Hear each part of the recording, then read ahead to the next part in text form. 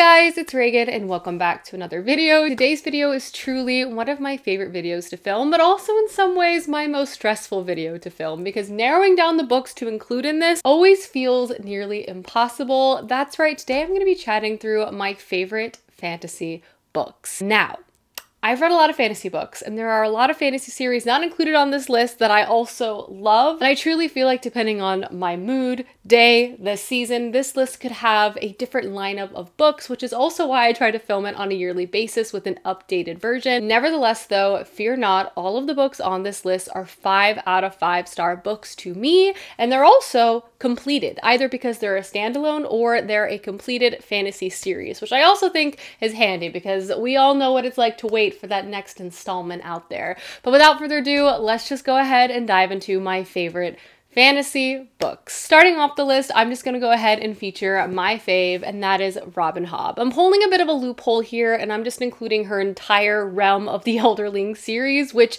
is a compilation of many different series by Robin Hobb. Robin Hobb is just truly one of my favorite fantasy writers out there. Not only does she have incredibly intricate plots, but her character work is like nothing I have read before. The amount of pain this woman has put me through cannot be understated. I have sobbed, I have screamed, I have been shocked, I have been delighted, I have been heartbroken reading the course of this series. Everything about it is exceptional, but let's chat through kind of the two arms of the series and why I love it so much. So obviously we have the Fitz and the Fool line of stories, starting off with the first trilogy within the realm of the Elderlings, which is the Farseer trilogy. And here we're introduced to our main character Fitz, and he and us are finding out that he is actually the bastard child to the king. Due to this, he has been brought to the keep for political reasons, and you basically watch him grow up as kind of a higher level outsider within this kingdom. And as a young age, he begins his training to become an assassin. This first trilogy is very much like classic castle keep political fantasy. There's also, though, a very central quest plotline too, and in this first novel, we're really watching Fitz grow up and come into age and battle with the sacrifice of not truly being able to live for himself, but instead the crown. Of course, though, we are following Fitz through many different trilogies throughout the entire realm of the Elderlings, and we see Fitz not only continue to grow up,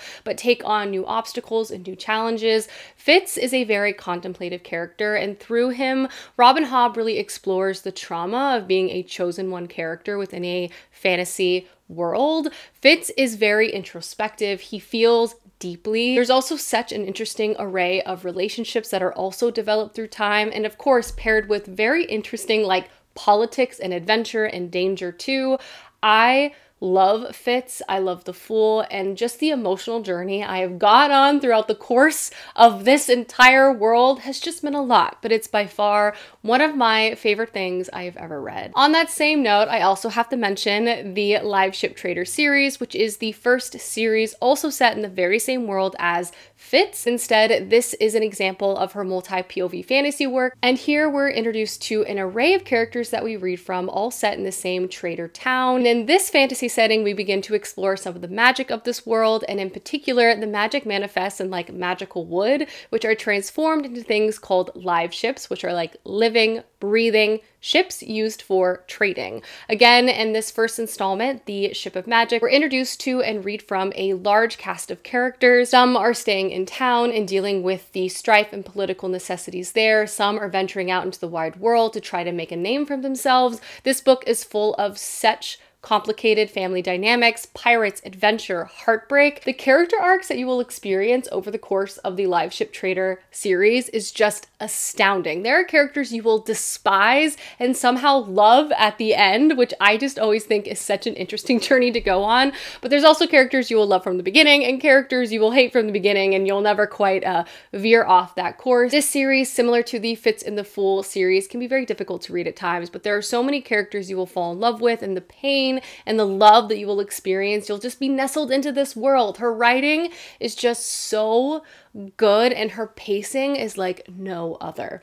I love the realm of the Elderlings. I love Robin Hobb. If you take one thing away from this video, please read her books. Another obvious series I'm just going to go ahead and feature to get out of the way is the Stormlight Archives by Brandon Sanderson. Probably my favorite like epic epic that I personally have ever read, and yes, I've read a few, but the Stormlight Archives is just so hard to put down. Plot in combination with the characters just makes the entire thing so explosive, and Brandon Sanderson, as we know, just has such a talent building not only large and expansive, ever-growing plot lines, but keeping us on our toes in terms of what direction those plots are going to go in. And the Stormlight Archives, at least so far anyway, is really proving to be like Brandon Sanderson's like epic work, and I have been loving every single second of it. And at the beginning of book one, we're introduced to a war and conflict and are also brought to a battlefield. A war has basically been taking place between two civilizations of people for many generations, but this war has kind of devolved from an actual conflict to just people doing skirmishes and trying to vie for the most economic resources.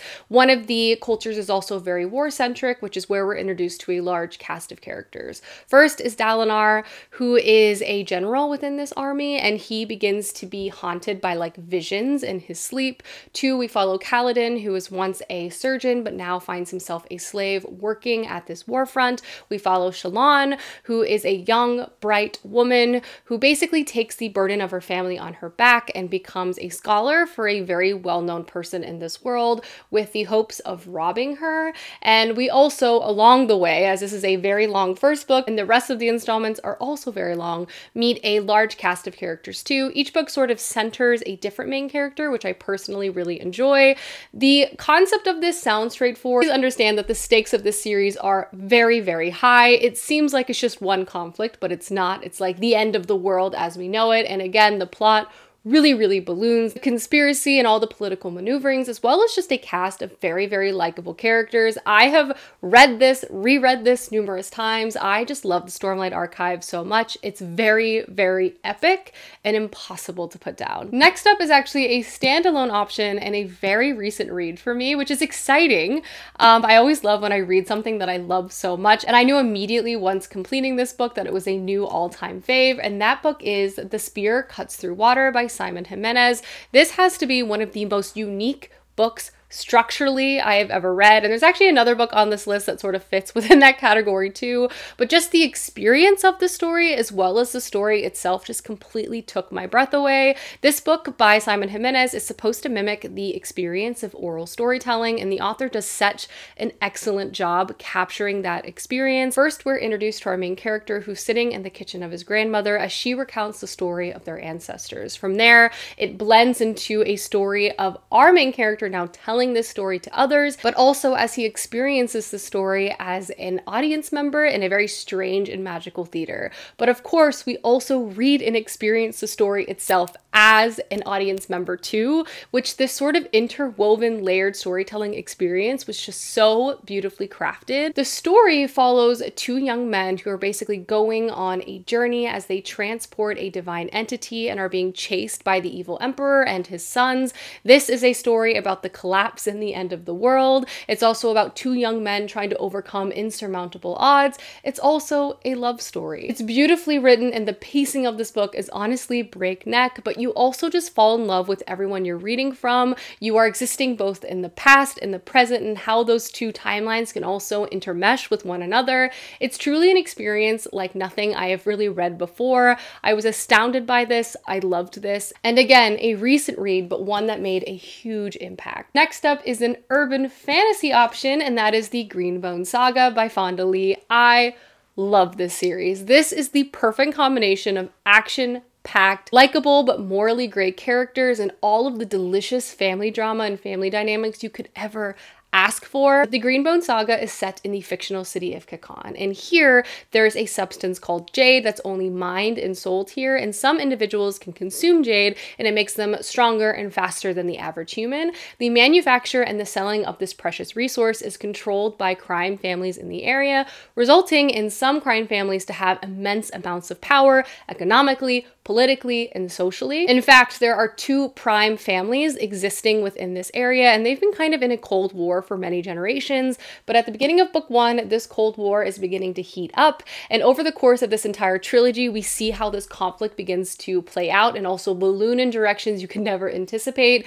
Throughout this series also, we're reading from a slew of different perspectives from one of these crime families, and they all kind of reside in different power positions. You see the love they have for each other, the complicated feelings they have for one another, and you're also reading from other characters across this world too. It's just a story that will pull you in immediately, full of likable and complex and dark people. This book is violent and intense, and again, the family drama and the family business of it all is just so good. I also really appreciated the different angles we were able to read this story from, and the different ways in which power can be relayed, both physically, but also monetarily, or even just like socially being powerful too. There were so many things that occurred in this. It was just absolutely unputdownable. It's so entertaining and fun, but also horrifying and sad too. This journey was just excellent. I can't wait for what Fondly comes out with next. The entire trilogy was a success. I loved the last book. I loved the second book. I loved the first book, which can be rare. I just have nothing but positive things to say about this. The next book I have to recommend is another very, very unique fantasy story, and that is the Broken Earth Trilogy by N.K. Jemisin, the first one being the fifth season. The fifth season and all of the subsequent books in this trilogy all won the Hugo Award, and for good reason, because this is also just one of the best things I simply have ever read. Another example of a really unique writing perspective and approach done by the author, coupled with a fascinating fantasy world and story that was just too good to not talk about for the rest of my life. This is up there as one of my favorites along with Robin Hobb. This book unequivocally changed something in me while reading it. But if you're not familiar, the Broken Earth trilogy is set in a fantasy world that is constantly ending due to a cataclysmic event. The world is ending over and over again, resulting in civilization to adapt to basically preserve history and knowledge even if most of humanity dies off. There's also a magic in this world where some individuals can control the power of the earth, but instead of being lauded as possible saviors or heroes, their power is very closely regulated by all government bodies within this world. And in the first one, we're introduced to three perspectives, all on their own journey. First is a young girl first discovering her powers. The second is a young woman who's just graduated from the magical academy and taking on her first magical position. And lastly, a mother who's on a journey to try to find her lost daughter. This trilogy is just truly astounding. It was an incredible ride from beginning to end. I was horrified. I was shocked. I also could not put these books down. I read each book in this trilogy back to back to back because I had to know what was going to happen next. N.K. Jemisin also effortlessly includes a huge variety of topics that I felt like she just handled perfectly, from gender to identity to sexuality to the concepts of motherhood to trauma and magic. All of these things are a part of the story and explored within this story. And I just love N.K. Jemisin's writing. I love her other works and other series too. I would recommend basically everything that she has put out. The Broken Earth trilogy is my favorite of her works, but again, I love them all. The next series I have to recommend is the First Law series by Joe Abercrombie. Joe Abercrombie is another example of a fantasy writer that just has a way with characters. Joe Abercrombie writes grim, dark fantasy worlds and introduces us to a large cast of characters who are all so morally gray, we're a little confused why we love them so much because they're all terrible people. I clearly have a soft spot for character-forward fantasy works. I can't help myself, that is my bias, but I just feel like the foundation of any compelling fantasy world are characters that you root for, cry for, scream for, and again, this is another example of a series that does just that. Book 1 in the First Law trilogy introduces us to a set of primary characters, and we really get to know who they are and what they do. The first character we're introduced to is Glokta, and he is an investigator and information gatherer for the government, aka he tortures people for a living. And we're also introduced to Giselle, who is a pompous, overconfident, handsome, and basically useless swordsman who's entering a sword competition, and he has dreams of glory and fame. And lastly, there's Logan, who is a man who travels south from the north, and he's kind of looking to leave his violent past behind, but of course it follows him. Book 1, again, is really about establishing the characters, but the plot really does escalate in very fascinating and political ways into books 2 and 3. I was hooked on every single page of this trilogy. And I think a lot of it had to do with the fact that the characters were so compelling and also entirely unpredictable. There was no way to guess how characters were going to react in different situations because they just weren't following the typical structure of a hero in a fantasy story, keeping us constantly on our toes, both with them and just in the plot in general. I was captivated by this first trilogy by Joe Abercrombie. I've also read other books by Joe Abercrombie in this world and have really enjoyed the bloody and relentless nature of his writing style and ideas. They're hard to read, they're very triggering, but at the same time, you will just walk away being like, why do I love a man who was so terrible so much? But that is how I felt reading this and my feelings towards the character Glocta in general. Next up, I have Foundryside by Robert Jackson Bennett. This is the first book to the Foundryside series by this author. I love Robert Jackson Bennett's writing. He's also written the City of Stairs series, another one of my all-time favorite fantasy series that I've had included in versions of this video in the past. And honestly, I went back and forth which one I wanted to include within this installment because I truly just love both of his series so much with all of my heart, but I decided to go with Foundryside because honestly it has one of the coolest, most intricate and complicated magic systems I've encountered in a long time, and that in combination with the lovely found family components and just the discussions of love and community, I just really appreciated. Don't get me wrong though, this is a very dark and emotional story as well, but it is rooted with just so many likable and compelling characters along the way, and I would describe this fantasy world sort of inspired by like 15th century merchant focused Venice, if you will. And in this world, there are very powerful merchant families, and they basically control 80% of the land of this area, and the remaining 20% is called Foundryside, and it's completely lawless. These merchant families basically have their own mini cities. They're walled, they're guarded, and people live and work there and never really leave. This fantasy world also has a very interesting and intricate magic system. I basically describe it as like magical coding. With the magic system, you can essentially break into raw materials and objects and rewrite them to function and act in a different way. You can have water run in the opposite direction. You can convince a stone wall to act weaker, or there is actually a crack within their foundation. You get the idea. There are so many different creative and interesting applications to how this magic system works, and it's all about language and the interconnectedness of materials. It's so fascinating to read. In this book, we're introduced to our main character, Sansia, and Sansia is a very talented thief. And at the beginning of this book, she's basically hired to steal an impossible and very powerful object, which she does because, again, she's very good at her job and very good at working the magic in this world. But this sort of throws her headfirst into the middle of a conflict between two very powerful merchant houses. And from there, she's really just focused on surviving, but she does meet up with a group of people. They're sort of the classic ragtag group of individuals trying to pull off an impossible heist and take on a larger power. I love the world, the magic, the characters. There's even a fantastic sapphic romance in this series. It just has so much to offer. I love the entire trilogy as well. It ended really successfully. So yeah, I just love this series. Next up, I have the Books of Babel series by Josiah Bancroft. The first one being Senlin Ascends. I love weird books, and I feel like the Books of Babel series delivers that in every way I could possibly love. I feel like this series harnesses the whimsy and creativity of a lot of middle grade fantasy stories, but combines that with the intensity and darkness of typical adult fantasy, and what it creates is such a unique ride from beginning to end. I was often blown away with wonder and awe with how this world worked, but was also horrified as well. Just the originality and the creativity of the entire experience of this series is unlike anything I've ever read before, and I just loved it so much. But in book one, we're introduced to one of our main characters, and his name is Senlin. And Senlin has dreamed his entire life of traveling to this massive tower called the Tower of Babel. He's read books, he's researched, he feels very prepared. So he decides to travel there with his new wife on their honeymoon. And unfortunately for Senlin, shortly after these two characters arrive, they get separated. And the Tower of Babel is so immense and filled with so many people, you could spend your entire life searching for someone and never actually find them again. But Senlin vows to find his lost wife,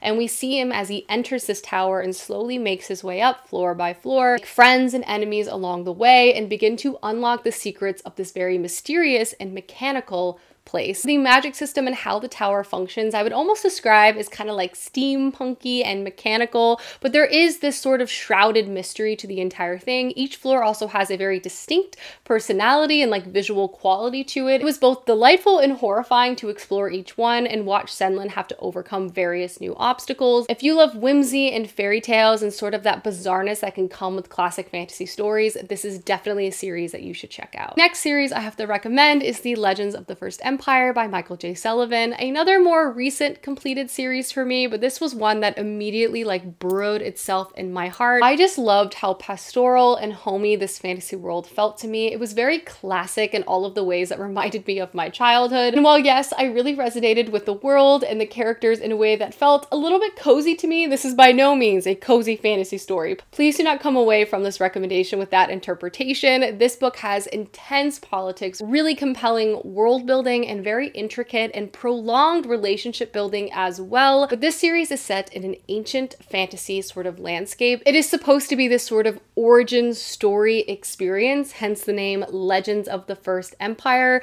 You get the sense, while you feel very connected to everything that's going on, that these stories, which feel very real and raw, will be transformed into these sort of legends of thousands of years in the future. The founding of the next fantasy society of this world, if you will. But in this book, we're introduced first to a small human community, and they're really just focused on surviving and making the next harvest. They also worship another group of individuals called the Frey, which are basically like elven individuals, and they have viewed them as gods for many generations because they have magic and they have these really long lifespans.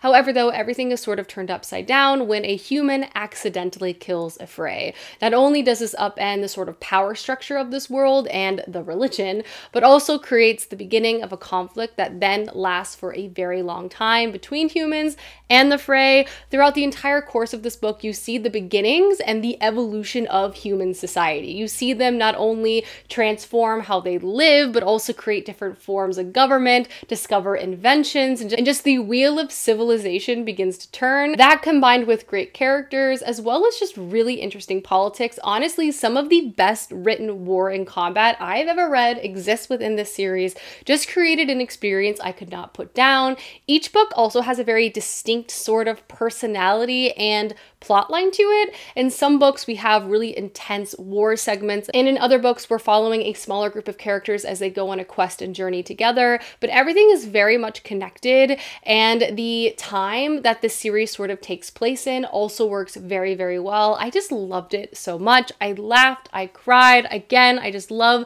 the pastoral landscape that this whole thing sort of takes place in. It was just a really lovely experience for me, and I just loved it so much. Then the last fantasy series that makes my top favorite fantasy books out there has to be the Poppy War series by R.F. Kuang. This by far is one of the most difficult fantasy series I've ever read. It's one of the most violent and horrifying fantasy series I've ever read, but it's also unflinching in its approach to try to represent the horrors of war, as well as just the realities of characters in situations just trying to survive at all costs, the trauma of war, the trauma of violence, the trauma of occupation, as well as R.F. Kuang's ability to use real life and real history to inspire her fantasy world wherein which the story takes place in. But at the beginning of book one, we are introduced to our main character, Rin. And Rin is a poor young girl with a dark complexion from a very poor southern province in this fantasy landscape. However, though, she dreams of getting out of her province. She dreams of not having to enter a marriage that her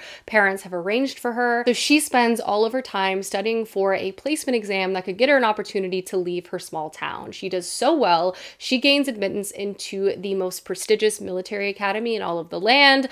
There she arrives and she's quickly othered by every other individual there at this military school, but she excels as a student. But here she's also introduced to a very powerful magical sect of shamanism. However, though, about halfway through book one, everything is sort of turned upside down when their entire country is invaded by an outside force, and war and torment begins to overcome the entire country. century, Rin transformed from a bullied student at a military academy to a soldier overnight, also transforming every single relationship she also had in the past. This series is very, very dark and explores a lot of different topics as it relates to war and the trauma of that experience. And in my opinion, R.F. Kuang did a fantastic job. This is also housing a lot of morally gray characters, particularly with our main character Rin, who will stop at nothing to achieve the revenge that she feels like she deserves.